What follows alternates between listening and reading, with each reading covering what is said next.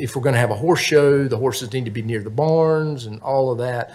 And it was really built around that. That's County Manager Dudley Watts explaining how the location was picked for a proposed event center at Tanglewood Park.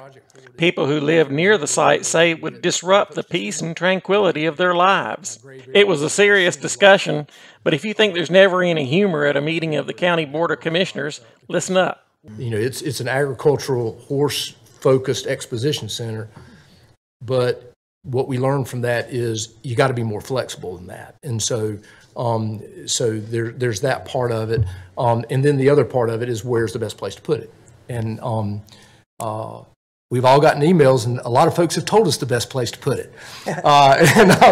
So can't go there right now. That's right. That's right. And so my suggestion is let's do an educational push on this. I'm Wesley Young, reporting for the Winston-Salem Journal.